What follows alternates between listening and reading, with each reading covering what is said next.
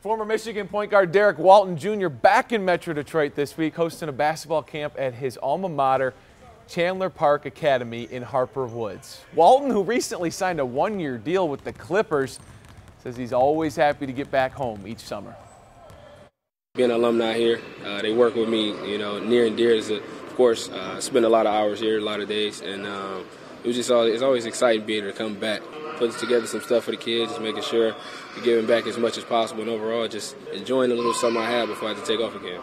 Man, I remember being in that gym 6 years ago talking with him as the guy who was going to fill Trey Burke's shoes, and his dad said, I knew he was going to be something big when it was Christmas morning and he wanted to get into his high school gym and get shots up. Yeah. Nice. Oh my, and that's how fast time goes too. Right? It's like, here we are. Wow. Yeah.